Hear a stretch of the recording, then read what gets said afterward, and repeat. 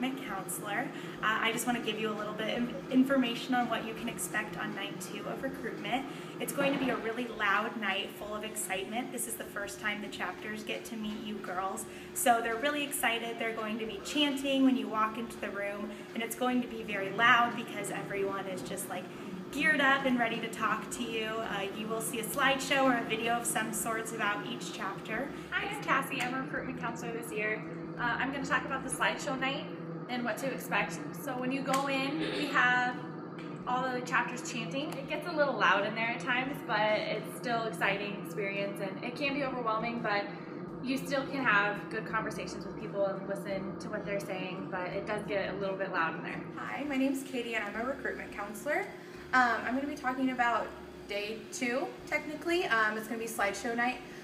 With this night, you're gonna be meeting the chapters for the very first time, and you're gonna get a lot of questions of what's your major, what were you involved in high school, and just a lot of basic questions so that the girls can get to know you.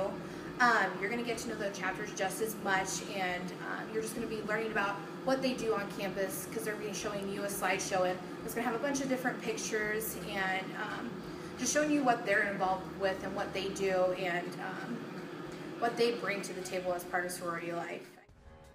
It's one to forgive, but it's hard.